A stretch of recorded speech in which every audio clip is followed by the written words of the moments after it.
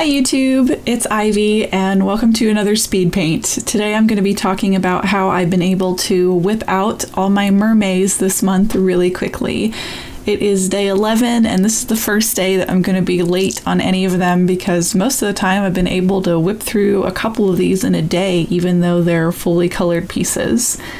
This does help that I have a good understanding of anatomy and practice and composition and stuff like that, so it's pretty easy for me to get a sketch down, but hey, I'll talk a little bit about how I've been able to do it anyway.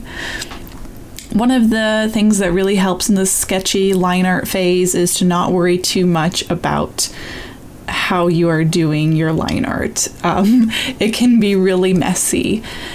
And there's some tricks that you can use, like with the chains. I used a drop shadow to establish just like a chain shape and kind of edited over it. And you can use these kind of layer effects like drop shadows and stuff like that to get line art in many situations, like doing ropes, shoelaces, chains, jewelry, things like that.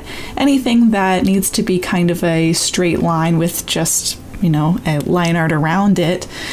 And it's not too particular about what weight your lines need to have. You can cheat it a little bit by using drop shadows and stuff like that.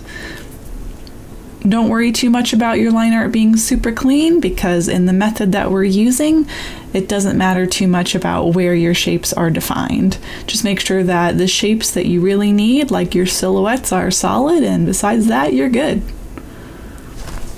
So I'm going to go over real quick how I use layer effects like drop shadows to create really quick line art.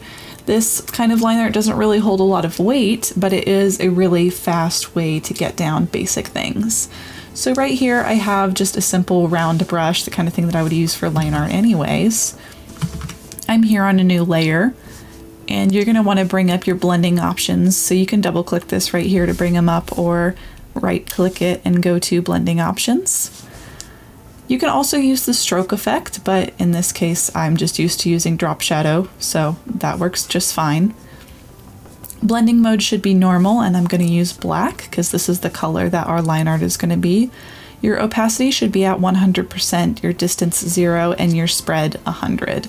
Now your size can vary depending on how thick you want your line art, but it can always be adjusted later, so I'm just kind of roughly guess.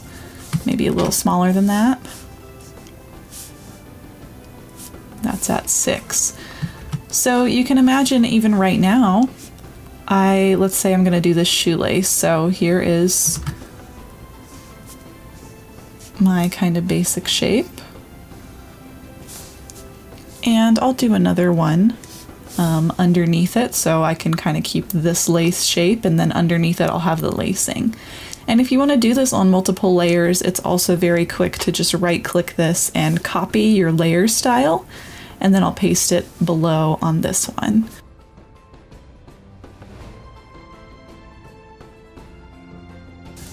And you're good to go. So this would work for a line art. I would recommend coming on top of this and, you know, doing some detailing and just making it look a little bit more, you know, raw. Like the whole thing wasn't completely done by a computer. So now we have some really nice usable line art. I mean, it's not perfect, but it will definitely do if you're doing a quick piece like mermay. These kind of things work really well.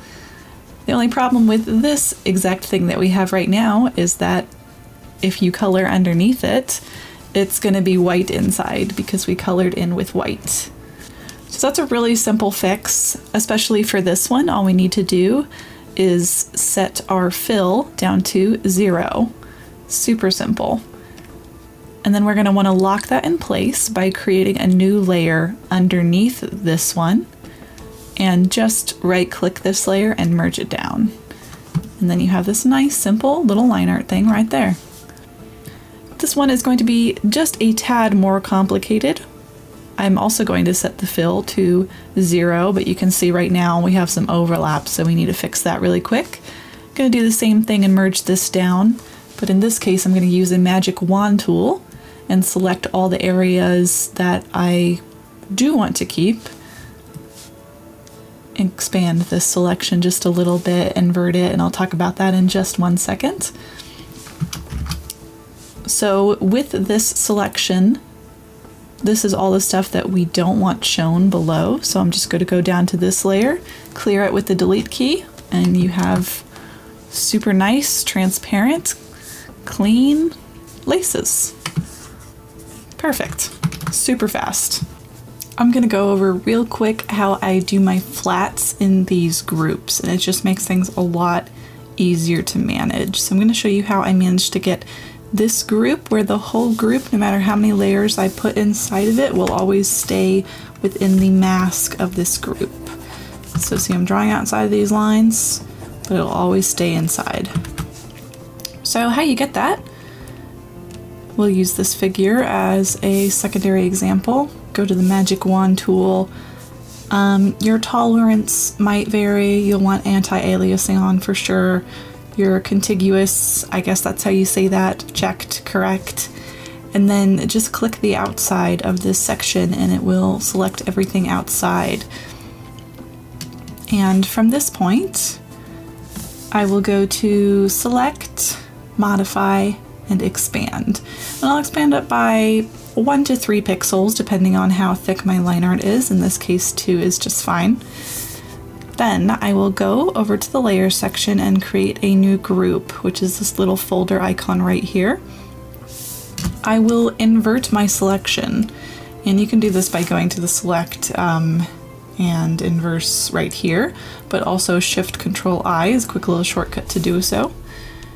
And then this mask tool right here is what you're looking for, so you just need to click that, and since you have your selection good, it'll create it right here. You can see the mask is like this. So then when you create layers inside of this group, I'll fill this in, it will all stay inside. Now from there you'll probably want to go through a couple edits. So how this works is all the whites of this mask will show up. So if I'm painting on this mask with this mask selected, then wherever I paint white will show through. And of course, on the flip side of that, wherever I paint black will be hidden. So I'll just go through and clean up a couple of these little sections that wouldn't have any color there, just where your edges are a little sharp.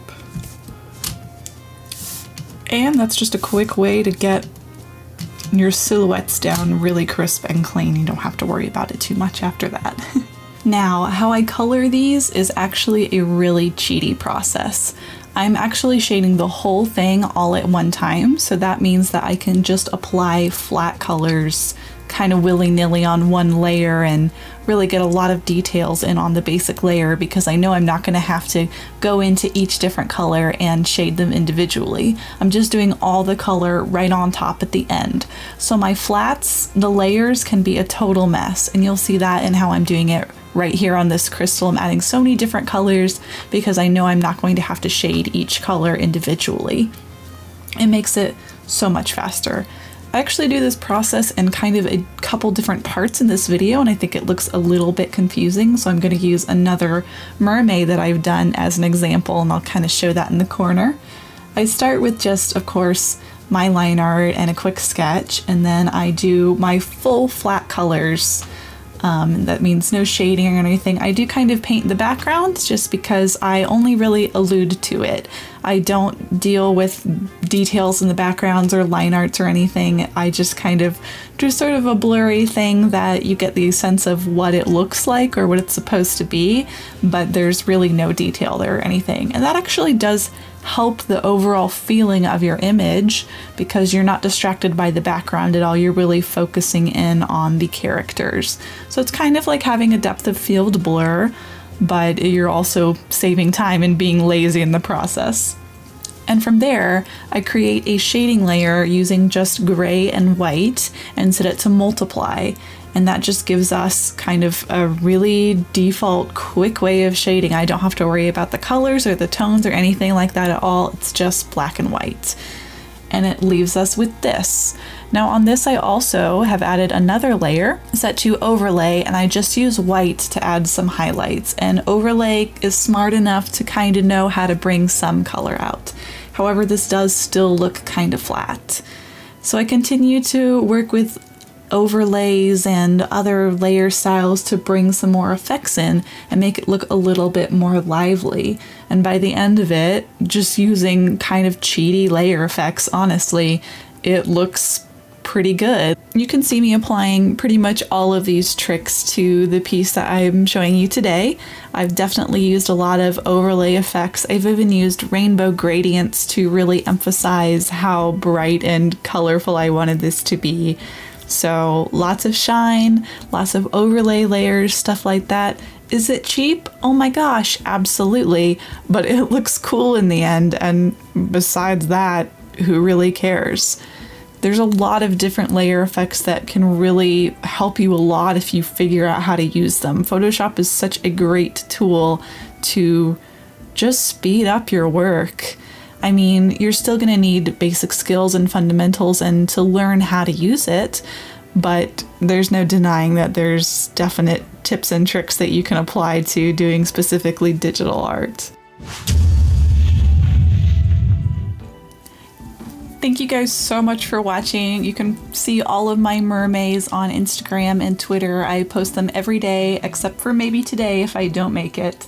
Like, subscribe, all that fun stuff. Show me if you're doing mermay. I love it so much. Thank you guys. See you next time.